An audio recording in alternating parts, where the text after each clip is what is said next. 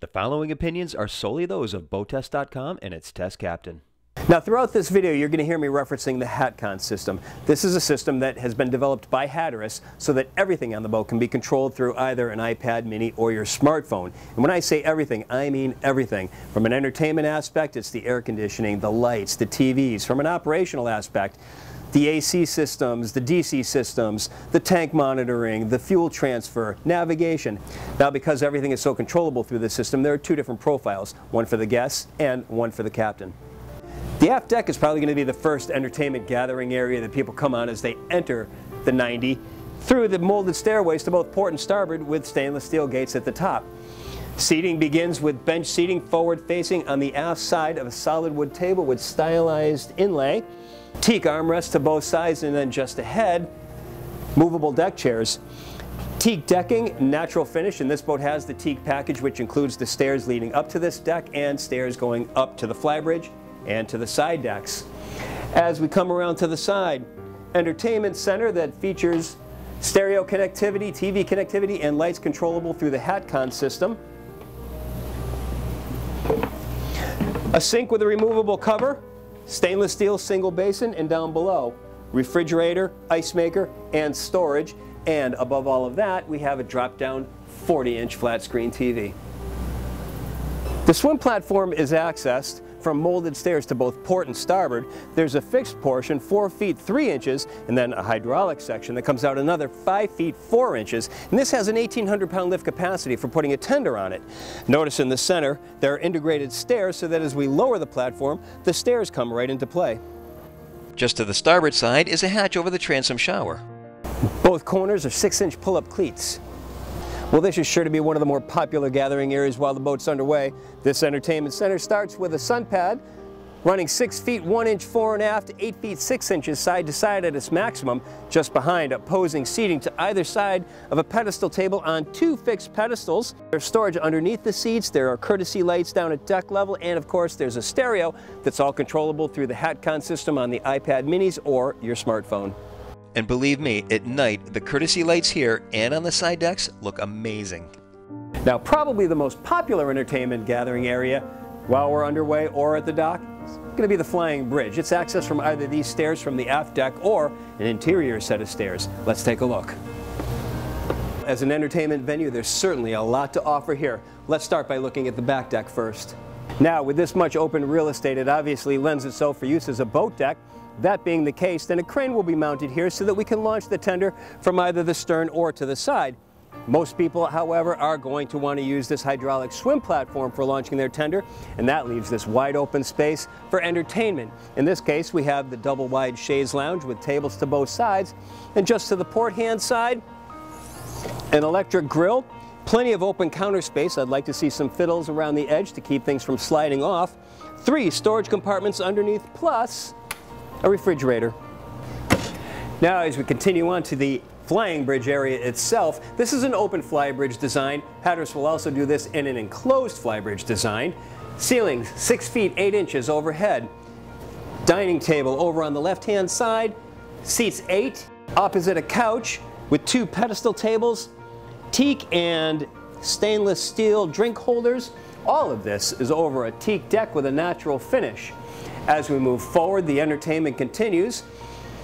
Plenty of open counter space, a sink down below, refrigerator, ice maker, storage in the center, and then 2 storage units over to the left-hand side.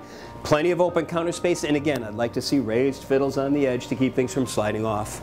Directly across and above the dining table is a drop-down 40-inch TV. And fully forward, there's L-shaped seating directly across from the helm, so we have the same visibility as the captain, plus there's footrests, so we have additional comfort. And this, of course, is right next to the interior companionway. Now let's go below to the aft deck. Now, moving to the interior, the salon is accessed by dual stainless steel frame sliding glass doors that open electrically at the push of a button. This door will stay open for up to 5 seconds. After 5 seconds, it'll start to close automatically. And once it does start to close, if it senses someone in the area, it will open up again automatically so that no one gets trapped inside. And of course, we can override this and open it up all the way, further bringing the interior and exterior together. Well, my goodness, what a beautifully laid out salon, and clearly this is where the Panacera gets its name from, this unbelievable panoramic view. Look at the scenery out these windows, frameless, electrically actuated blinds. As for details, 7-foot ceiling, 65-inch flat screen TV connected to an unbelievable surround sound system. For furnishings, sofa to one side, 2 individual chairs all wrapping around a table sitting on an area rug which is laid on top of the engineered hardwood floor. Now, as for options available, take a look at this. Stainless steel frame sliding glass doors to the port hand side lead out to a flip out balcony. Now, in addition to the Hatcon controller that we have, there's also a small touchpad just inside every doorway so you can control the functions for that room in particular. Now, the layout of this salon lends itself to the open and airy atmosphere of the entire boat itself. It's a single level going all the way forward, and to that end of the open and airy feel, we've got this buffet moved over to the port side underneath the floating tread stairway to the flying bridge. This gives us plenty of counter space for buffet serving. Inside, there's storage, an ice maker, a refrigerator, and look at this. Dedicated storage for the glasses. Now, these glasses are leaded crystal, and they're part of an allowance package that's built right into the boat when you purchase it. So all of the glasses, all of the flatware, the dishes, it even extends to the safety equipment. Lines, fenders, fire extinguishers, and so on, all provided when you purchase the boat. Now, looking again at the overhead, notice the rosewood trim with the LED lighting and how it's much thicker here in the overhead and carried down all the way to the side bulkhead. This delineates a separation between the salon and the dining area. The dining area takes further advantage of open counter space. The table is custom made for Hatteras. The chairs, leather upholstered by Holly Hunt, and I'm really impressed with underneath, the pedestal is open and beveled. The cover for the table includes covers for the seats that have straps integrated in between the two so that everything stays in place in a seaway. Notice how the rosewood continues overhead with the mirror design treatment that's lighted both below and above.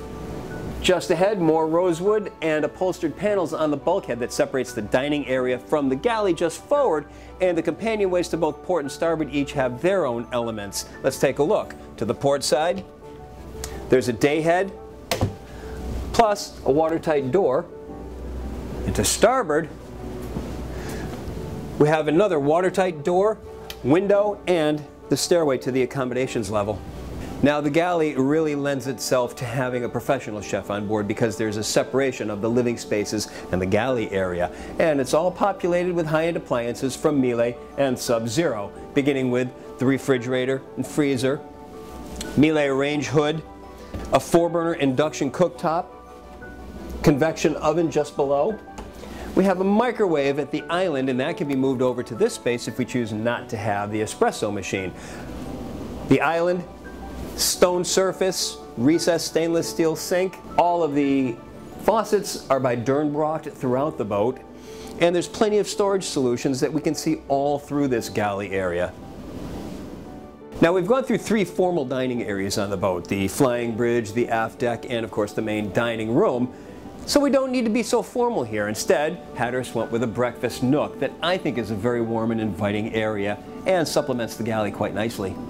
It's hard not to appreciate the open and airy feature of so much natural light from the side windows, the forward window that, yes, I would like to see come down a little bit more for better visibility, but also the signature skylight overhead, a Hatteras feature that we always love, and this one is made with smart glass that is dimmable.